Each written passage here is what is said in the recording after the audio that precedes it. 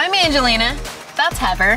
And we're here to find out if these hacks from TikTok are stupid brilliant. Or just stupid. First clip. Where you can't get your control to go around the backside of a harmonic balancer. So you have to improvise in your That is okay. That's one way to do it. If it looks like he's got a puller, but like he doesn't have the right jaws, maybe. As long as it gets done. Yeah, I mean, with enough ratchet straps, you can achieve anything. Your dreams can come true. Yeah, exactly. It looks like our buddy here has a puller, which you would need to pull off a harmonic balancer. There's a couple of different designs that you can use. It looks like he has the kind that uses the jaws that go around, but maybe he doesn't have the correct jaws because this is a larger puller to go around and grab what he needs. So instead, he's got some ratchet straps bound many times to the puller to make this happen. So for those of you who've never used a puller before, it has a piece that has a threaded hole down the middle there, and you would have jaws attached that are holding on to whatever it is that you're pulling off, in this case a harmonic balancer, and you have a long bolt that goes down the center that he's using an impact to tighten, and that bolt, as he's tightening, is extending toward the engine side, and then those jaws, as that bolt extends, is gonna pull that harmonic balancer off. I mean, it's not gonna damage the puller, and he's getting it done. So whatever gets it done, I'm game for. I'm just impressed by like how much he's wrapped these straps on there, like, because there's still original like puller stuff on there. You can see that he's got it wrapped around something. Yeah, but he's got that. He's got that on lock. Damn, dude. Yeah, look, he's got it on there. He does. He sure does. Good work, sir. Good work. Give me that next clip. You ever have a problem when you're trying to put springs in your car? Oh, this kind of compression, yeah. So you get a spring compressor. Let's go. Oh, God. But with the spring compressor on, it won't fit because the spring compressor is Hell. So you want to compress it, then add zip ties, keep them in the middle so they're easy to access, and then remove the spring compressor carefully. That's how much shorter it makes the spring. And then you want to take your angry little ball of zip ties and potential energy and just slot it in. Yeah, you know, just nothing like potential then energy. With the spring in situ, you just go to town with the wire cutters. That's one way to do it. For what he's doing, it's like, yeah, that's quick, you know, because normally I would just kind of take it off and then... Right, you disconnect the control arm or something, disconnect whatever you need to just get it in there, and then, you know, get a jack, put it underneath, get it to line up and crush that spring in. All right, guys, hi, I'm Heber. I'm the mechanic here at Donut. I work on all the cars here. Everything gets fixed by me most of the time. Also, things break here all the time, so, you know, job security is great. This looks like it works, you know, it's just a little dangerous, and if that potential energy becomes kinetic, that will launch in your face. Super dangerous. You're really putting a lot of trust in those zip ties, for sure. Buy the expensive ones. I swear, if you're going to the 99-cent store for zip ties to do something like this, you don't see God. Let's take a look at that next clip. Ingenious trick to detect vacuum air leaks in engines.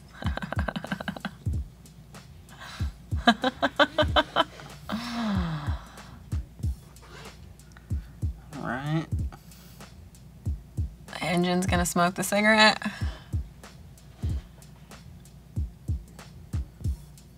Does he have a vacuum pump attached to that? Okay, so the engine's already, there you go. Okay, you know, there's one way to do that. Yeah. If you vape instead, you could just take a huge hit and then, and that'll work too, maybe? Is that what all the Subaru owners do? I think that. I think it's better if you vape for the car. It's better for the car's lungs, right? Yeah, you don't want to... Yeah, we want to take care of those lungs. Yeah, take care of your car's lungs. Vape instead of putting a cigarette. What would be the proper way to do this, Heber? So normally, when you're doing, like, you're testing for air leaks, you have a specific tool that you use to, like a smoke machine that you seal it with, and then you pump smoke into the system, and, you know, enough smoke will go in and it'll show you where these leaks are hiding from. And he's basically doing the same thing here by, you know, having this air system feed the cigarette in, and that's pulling all the smoke in and it'll leak out. So he's just doing it way cheaper. Yeah, they make cheap smoke machines now. Yeah, they do. They do. Like, they've really come down in price, and they're small. It's just what you need. Just vape. Today's sponsor, Nissan, invited us in Nashville to check out the all-new Nissan Kicks. But we don't want to give it back. So we're getting out of the city so we can enjoy the great outdoors. I'm driving this time. And I'll find us a swimming hole. The 2025 Kicks is great for road trips and day trips. It has tons of room for all your gear or friends, and it comes with standard Safety Shield 360 technologies to help keep everyone and everything safe. Plus, as the first Kicks with intelligent all-wheel drive, it can easily drive in rain, snow, or shine. With intelligent around view monitor, you get a bird's eye view so you don't hit stuff.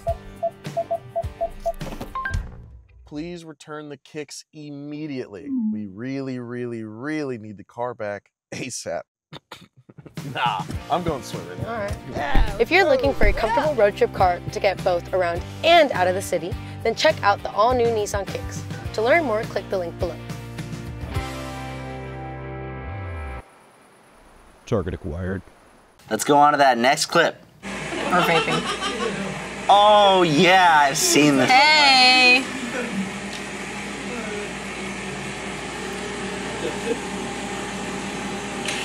There you go. That's one way to do it. I saw this was genius. Yeah, that honestly, I mean, they do make hand pumps for that, but if you've got a spare power steering pump, and you can hear it like, ee, so it's probably going bad. That's why they had it around the shop.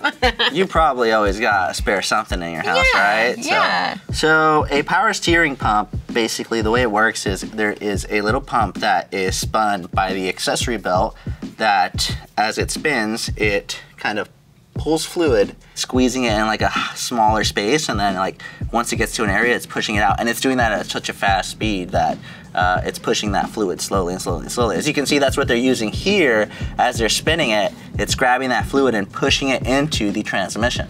So they're doing this to load up their transmission with fluid. You can normally do this with a hand pump. I have a hand pump at home. But if we're being completely honest, it's way more tedious to be doing this. Like, and then the line pops off. and the line pops out and it falls out and you're like, God damn. So at least with this, you know, you got like that and you're just like, real easy. For sure. I mean, it would be nice if they just gave better fill points for transmissions, but if, you know, engineers could just, you know, step their game up. could help us out a little bit, please. Let's take a look at that next clip. Did you know? Oh yeah, I love this trick. I love this trick. You know this trick? Very handy. Never seen this trick in my life. Very handy. Oh, it's just like really just, it feels good to watch. It's very... Imagine I lose this track of where you finished that. Oh God. Yeah, it's a little bit interesting that the loom wasn't cut maybe beforehand. I get it. He's trying to like get it to fit right. I definitely would have like something to mark it real quick. That's what I'll usually do. Like I will put it next to the loom. Okay, it's about what I need, and then I'll cut it a little bit longer, and then I'll run it through, and then toward the end, while I still have some hanging out, like, oh, okay, this is how much I can hang out. But I love this trick. It's very handy because doing that by hand can be a bit tedious, especially for a really lengthy harness. But this won't work on all loom. Only the specific type. Right, oh gosh, yeah. The mesh loom, which I absolutely love, it just looks so pretty and it's nice. Chinese finger trap. But feeding that one, oh my god. Yep. Are you allowed to do that on camera? Next clip. Okay, here we go. Okay. Oh yeah. There we go, yeah. Okay, all right. Yeah. Oh yeah! Legit. The paint separates over time, right? So, you know, the little layers of the different chemicals that make up paint, if it just sits for a long time, you get a good shake on it, then you don't get those like splatters as much. I feel like it's, definitely a recommended part of the procedure. This is definitely a process to do this. Like, if we're being honest, this is a lot to get this paint to mix, you know, like, yeah, it's gonna be really mixed, but you're gonna have to redo this. But this is definitely a process. But it definitely beats doing this. After every spray. I'm gonna gift that. If you don't do a lot of painting in your shop, then I don't know if this is necessary. You could probably just handshake as Heber showed us earlier. Exactly like that. Just do it like that, it works the best. It works the best. Next clip. Oh, I know what's gonna happen. Yeah. You can only do that if it's like a Volkswagen. This guy's gotten a screwdriver launched at him a couple times. Yeah, I'm not, you know, like I've seen this times before. There's plenty of videos where people are doing this, and we get it. It's cool. It's a little flex. I've never worked on a Volkswagen like this. I don't know what the process is to loosen the belt. I imagine it's that. Yeah, I mean, it looks like there's one main pulley which doesn't move, and there looks like there's another pulley which more than likely moves. There's probably like a bolt or something that you just gotta loosen, and another one with it, and allows that to shift up and down, right? Yeah. That's normally the process on this. So like just for safety purposes, I wouldn't really do this. This seems very dangerous because if you screw up once, that screwdriver is gonna launch right at you. Hope you're wearing your safety glasses. Yeah, you better be wearing safety glasses for that. Yeah. Let's be real, bro. You're not in Le Mans 24 hours and you're not racing this Volkswagen. Right, yeah. It's a Volkswagen. It's a Volkswagen. Oh, so, yeah, and that's the other thing too. You could not do this on any other car. This has 2 pulleys, right? Like if it has more than one pulley, you're not doing that. Yeah. Next clip, please. Ew. Okay. What are we? Are these? Okay, I see what's going on there. Okay.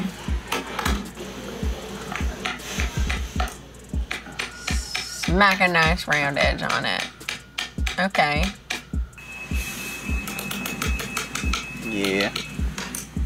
You gotta strip out the bolt more to get it out. There we go. Yeah. Yeah. Sometimes you gotta make stuff fit on a stuff that does not fit, okay? To make it fit. To make it fit, yeah. You make it fit, and then you can get off. Yeah. Everybody's happy. Everybody's happy. Everybody's happy. Every time you strip out a bolt, it requires, I feel like, new tools in the proverbial toolbox of like, okay, how am I gonna get this out? And this is one of those tools for sure. I'm not gonna use my snap-on sockets for this one. I think I'm probably gonna grab my Icon socket out just in case I damage it. This would be a sacrificial socket for me, but I've definitely done this plenty of times. Harbor Freight boys, look out. You already know we're doing this every day. Every day. Every day. If he doesn't have a socket that fits, or if like the actual socket that normally works is stripping, you find something that you can either like size down or something that will like you can actually get on there to sit. Because like let's say this is a 6-point and like it's like the size up. You could probably get a standard 12-point or like a standard 6-point that's like real tight fit and just whale it on there till it sits and then just get it off. Because you're gonna be replacing that anyway. You're not gonna reuse a strip bolt. And if you do, you are absolutely insane. Oh, yeah. Or you hate the next guy. Yeah, right. You just like, I'm not doing this next time. I'm gonna get you. Give me that next clip. Oh yeah, I see this, and I'll put it in a drill. I think it's what he's gonna do. Yeah. I hope that scrub was clean. I heard this works pretty well for like pet hair. Really? I think so. Yeah. I mean, you clean it all off. I clean it all off, yeah. I mean, you just buy your Dawn whatever brush at the store, cut it off like he did. I like it. If you have a drill and it's not like one of like the impact drills that are like a specific shape, right? And you're trying to get this done on a weekend, you're not gonna order that brush. You're gonna be like, I'm just gonna go buy something that fits in here and do it. And this perfectly works fine. Like it fits in there. He can tighten it snug, and he's clearing everything off. He can't really fake that. He's showing it. It's working. Proof's in the pudding. Yeah. If you do this like a bunch, I wonder if it'll eventually like fuzz up the carpet. Like if the bristles are too, I don't know. Okay. I don't know. That leads to the question, do they sell soft bristle toilet brushes? Let me know in the comments. Ooh, yeah. I wanna know. Who got those soft bristle toilet brushes? My toilet be a little sensitive at times. I need those soft bristles. Next clip. Ooh. Look at a zip tie going around the frayed cable.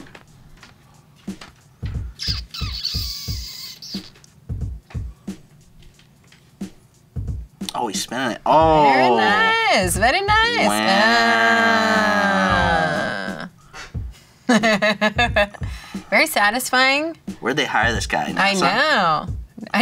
He's out here living in 2035. Shh, dude, no, way. That. Ooh, very nice. Very, very nice. Dude, that almost looked reversed, but that's crazy. That's sweet. I want to try that. Yeah, I really gotta try that out. I want to try that. I've seen where like they'll try to cut it off, where they'll cut off the frayed end, they'll put the other end in a drill to kind of tighten it, kind of like you did with the zip tie, and then they'll use like some sort of torch to cut it, so it actually kind of like singes the end, so they can put the tip on. But this is much faster. Yeah. A lot less tools, doesn't require a torch. If this really works, you know, this is like pretty smart. Living in the future. This is like spinning everything around, lining it up, ready to go. You don't gotta have any special tools for it. All you need is zip ties. If you don't have zip ties on hand, you aren't really breaking stuff, so you kind of really need to get them because you're probably gonna break something soon. Yeah. Recommendation, go buy some. The next clip. You guys, so many of you have been hyping up this mechanic hack where you essentially get your vice grips and a wrench and you'll take the box end, you'll put it at the very end, and you'll tighten it up. That's what you guys are geeking over. Which I'm not gonna lie is a good trick, but what I do is I'll get a vice grips again, and I'll get a bigger wrench, and what I'll do is I'll hook it on, and as you can see, it's really tight. Instead of wrestling out with your hand, what you'll do is get your bigger wrench, you'll hook it right here, and you'll apply pressure like that. Kind of like double wrenching. There you go. Now it's not going anywhere, it's really tight, and if you want to unlock it, do the opposite. You'll have to get it, you don't have to use the wrench to get it back on. No, that's definitely legit. I mean, you could probably use another things. You really want to get it on there tight, use a jack handle. Why not? Why stop there? Yeah, you definitely, with vice grips, sometimes you gotta get them on really tight. Like you'll think you'll get it on tight with your grip, and then you'll spin it and it'll spin freely. So you have to like really jack down on it. It's better, number one, to not strip anything, or if you're using it for that, but let's say you gotta hold something down really hard, then yeah, this looks like a great move to do. Yeah, because especially if you don't get it tight enough, you end up doing more damage, and then you go back and forth, and you just keep doing it like worse and worse damage. Better to mar one surface area than to just keep marring, trying to exactly. Work, you know? Yeah, exactly. I got these tiny little hands, you know, and they're strong, but they're tiny. So this is something perfect for me. My hands are medium. Let's roll on over to that next clip. Okay. Interesting. Is that sand? It's water, right? It's water, but he's holding sand in his hand, so it's blasting the sand. Okay, all right. I can't tell if, like, is this, I mean, the sand must be doing so. Oh, that looks very nice. Yeah, that looks very nice, but he did jump cut, so. Right, exactly. The only thing is like his hands either must be like super callous, or like if there's any kind of real pressure coming out of that pressure washer, I don't know if I want to be. Maybe it's just a nozzle, like it's one of those tiny pressure washers, so it's not that crazy. So maybe we're like supersizing that action by adding some sand in there. I would just be worried about sand maybe getting in places where it shouldn't, especially around an engine. Small crevices. Small crevices. Yeah. Basically, don't have your spark plug hole open. Right, yeah. Nothing. That'd be bad, yeah. Yeah. You know what? If it works, it works. This is one way to skin a cat, I guess. He's that guy who was like, you got soft hands. Bro. Yeah, right. Maybe it's touching the sand more than it is his hand. Yeah. Just the tip? Maybe. Just the tip. Just the tip. That's how they get you. I'm gonna blast on over to that next clip. Ooh. Oh! Hey! Work smarter, not harder. Hopefully he's using that stuff that combats the rust paint-wise. Yeah. Does that exist? If he's just painting it black. Just hiding it, storing all the moisture inside. You know what you should do? You should definitely just grab a sander and just put his hand right on. That's straight up regular paint. You can see it says 2 times. That's like Primer X paint or like some gloss. We put a brand new drive shaft in there. All right, so the reason why it's not a great idea to paint over rust is because you're not really getting rid of the rust. You're getting rid of the visibility of it, but it's already in there. They usually call rust like a cancer of metal because it's a bacteria that's just eating away at it, right? So if you're just covering it with paint, it's staying there. It's still gonna keep thriving, and now you're only giving it a sealed area for it to just keep eating that paint, you know? Yeah. You're not really getting rid of it. It's gonna just keep eating and eating and eating until it becomes a problem. Right, right. Yeah, sure, it's pretty. You know, that paint looks nice. And yeah, maybe this guy doesn't care. He's just making it look pretty for something else. But if you're selling a car and this happens, you're doing this, it's kind of... That's shady. Yeah, that's messed up. Super shady. Go ahead and click somewhere if you want to see more videos of real mechanics reacting to TikTok hacks. Ooh, I want to see that. Me too. Yeah. Thank you again, Heber, for stepping away from all your duties in the shop and working on high-low and all that fun stuff to come hang out with us. Wait, I was working on stuff? I had to go back. Oh my God. Thank you for coming out. We appreciate it. This is great. Lots of fun. I like the cars. Vroom, vroom. All right, see you guys next time. Bye. Bye. Have a beautiful time.